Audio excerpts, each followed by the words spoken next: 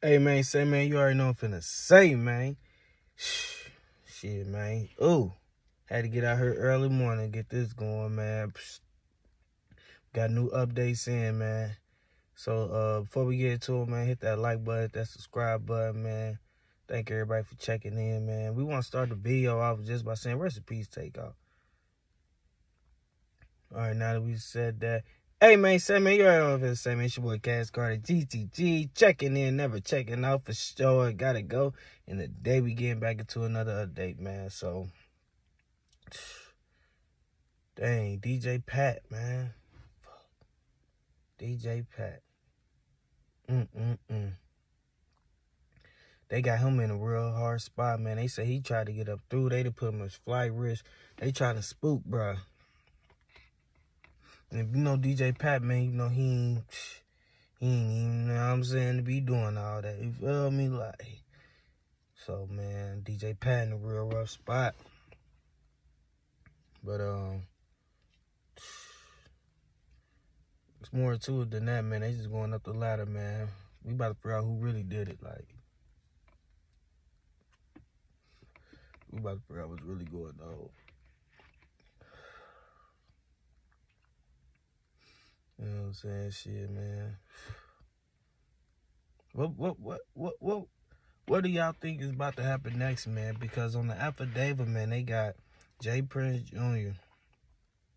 and Shakur Stevenson. Who was busting? Who shot who? Because I can't see no goon. I can't see the other fifth ward goon shooting Takeoff. It was somebody who ain't really a goon shooting who shot Takeoff. And that's for shit show. Because the goons can't keep it out the internet. You know, feel me? Like,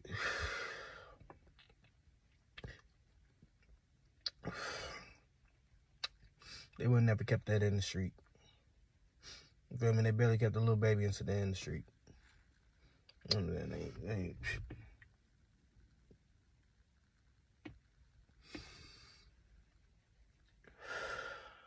You know how street niggas is.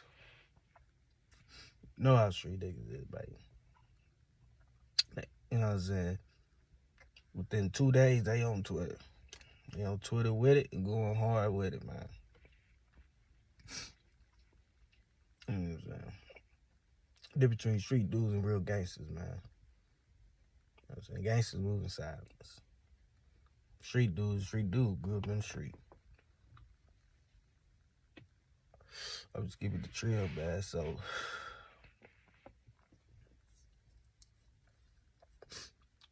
the murder charges on Lil Cal coming next, bro. They coming next. That's why they got his picture up with the other dude as they announced the murder in the case, even though he's just on there for a gun charge. See, Lil Cal ain't snitching. If he was snitching, they would never put the two pictures together. There's a difference in the Young Dolph case and the Mo3 case. The Young Dolph case, they, you know what I'm saying, they were putting niggas together. And they was really kept the other two niggas separate. Then they start putting their pictures together after a while. After shit, you know what I'm saying? But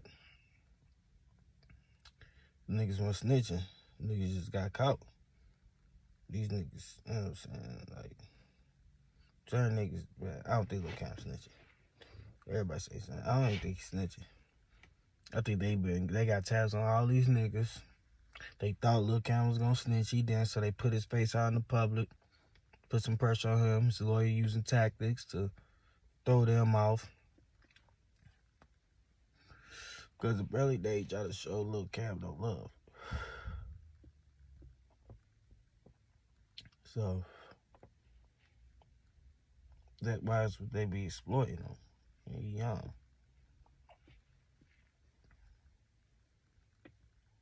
Because he ain't snitching. Dude tried to make a run for it. Bang, get him. Put murder charges on him.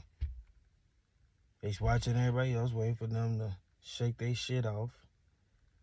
Get their shit caught up in the trap. They ain't gonna take them in. Filming, they just watching. But probably ain't even the one who did it. But he ran.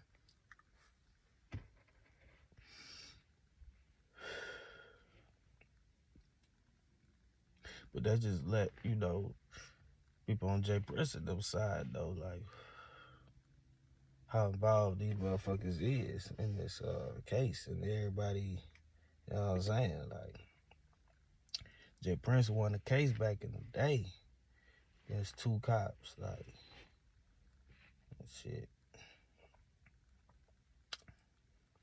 You know what I'm saying? They ain't letting that shit go. Be the same cops working from 20 years ago. Shit, 30 years ago.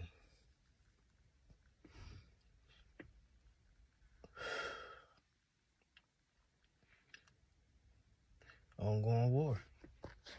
That's a war in the war. Shit crazy. Mix streets, politics, rap. Shit, man, I'm checking out.